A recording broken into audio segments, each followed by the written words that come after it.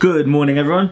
In today's video I'm going to show you how to shoot fitness photos like a pro. I'm going to show you how I go from this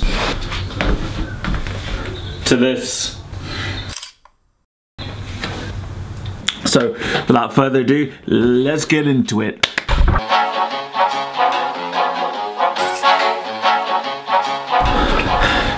So step one, we need to get a pump on. I'm looking a bit flat, no veins really popping, blood not really filling up the muscles, so looking a bit flat. So let's get a pump. I know my room is a mess, don't need to tell me.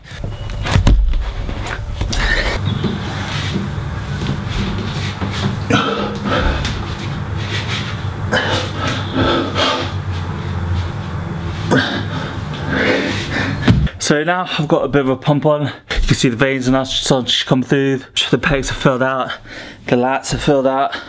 I've deliberately not had much to eat today, so stomach is flat. You've got some chest veins going on. So now we need to find somewhere with some good lighting. What does that mean, good lighting? So we want lighting that gives us deep shadows, and preferably from the top, to really make the muscles pop out. So I'm just in my house. I'm just gonna scout around the house. Anyway, so let's go have a look. This is a possibility. Nice top-down lighting with nice window up there.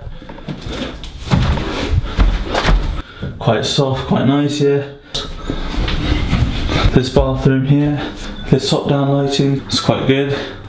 But I've chosen this location just here. So we've got the pump, we've got the lighting, now we should get the pose and the picture done.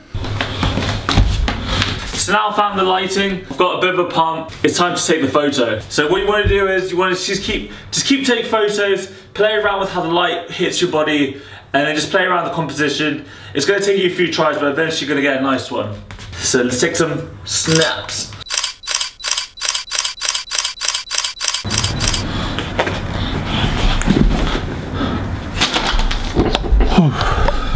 Step 4, we've got the pump, found the nice lighting, took a bunch of photos, picked a really nice one. Now it's time to edit them. So let's go in. What I like to do before I edit any of my photos is that I like to open up in Camera Raw and then make some quick adjustments there.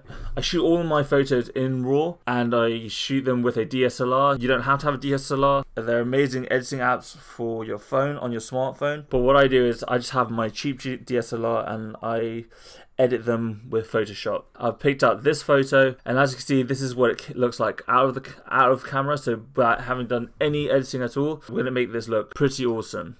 So usually when I start editing, I usually sort out the exposure. So this is a bit overexposed, and again, as we were talking about light and shadow. So for this photo, I'm just going to drop the exposure a bit. And this is only really possible to edit with this amount of detail, this amount of control if you shoot in RAW. So yeah, so we've dropped the exposure. I want to up the contrast because we really want to make the shadows really pop out. And as you can see already, just by doing that, we're already making the photo pop loads, in my opinion. So it's a bit yellow, so I want to drop the temperature, so I want to up the highlights a bit and then increase the shadows. So basically what I do, I just sort of play around with everything, see how it looks. Yeah, that looks quite good. And then whites, no, just drop the whites a bit, so that's a bit too much. So but the danger is you don't want to make it too dark that you lose so much detail. And then clarity, oh yeah, so clarity sort of ups the sharpness.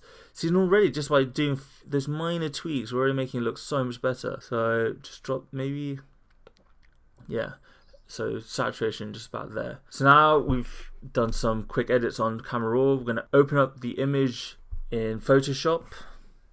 Okay, so here we are in Photoshop. And you know, to be honest, I could almost leave it just as that.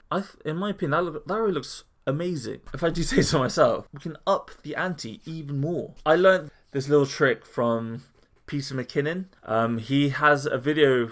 He shows you exactly what he does on his channel, but I'll just show it to you anyway. You want to create a new layer. Basically what we're going to do is we're going to make the colors pop, we're going to make everything pop, make the colors warmer and just sharpen up the image just so that the details come out.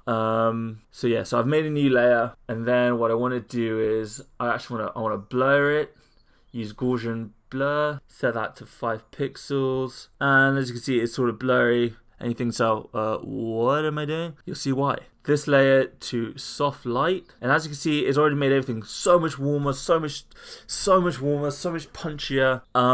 but it's a bit dark, so I'm gonna drop the opacity just a bit so that I don't lose so much detail. So yeah, about there.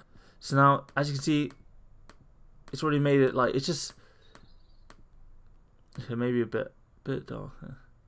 So like, it's just made everything pop, made it a bit warmer. And now I'm gonna add another layer. This time I want to desaturate it, and then I'm gonna set it to overlay. And now it looks a bit weird. Bear with me. I'm going to run a high pass on it.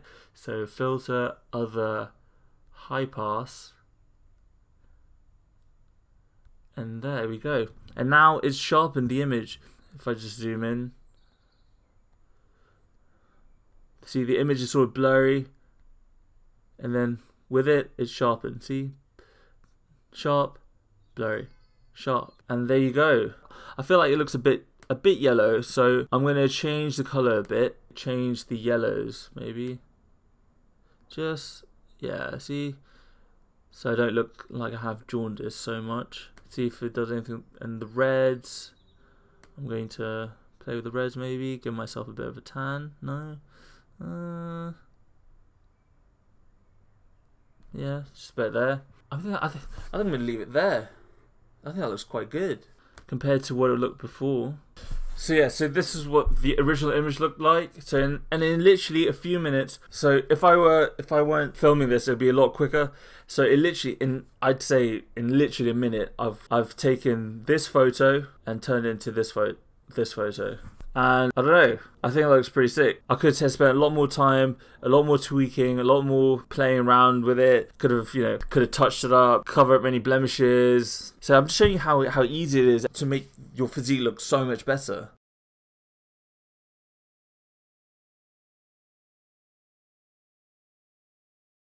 Alright guys, so that was the video. I hope you enjoyed that. Basically the point of this video was not sort of expose some dirty secret of the fitness industry. It was more, just sort of educate you and, give you little tips and tricks to help you take better fitness photos of yourself. And just show you all that, you don't need super expensive equipment. All you need is to understand the principles of, good lighting, having a pump, good composition, and just little editing tweaks, so to sort of enhance your physique. And that was just me messing about, really. I wasn't taking that seriously. So basically the main point of this video is just to let you know that don't let yourself be bummed out if you yourself don't look like someone that you follow on Instagram.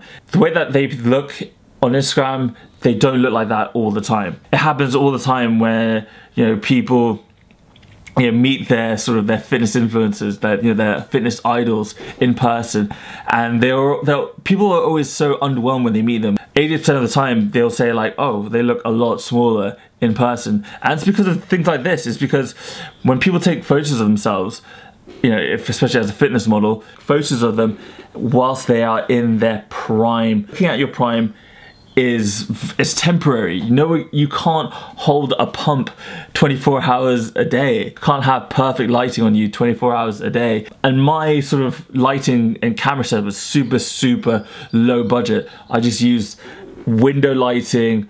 I used a table, that table over there, over that bedside table, and a little tripod.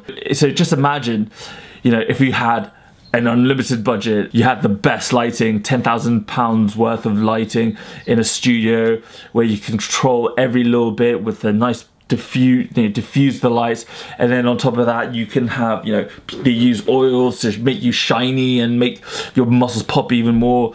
And on top of that, the fitness model will, dehydrate himself for like 2 days before that, so that his skin turns super thin, and to make his muscles and veins really pop out.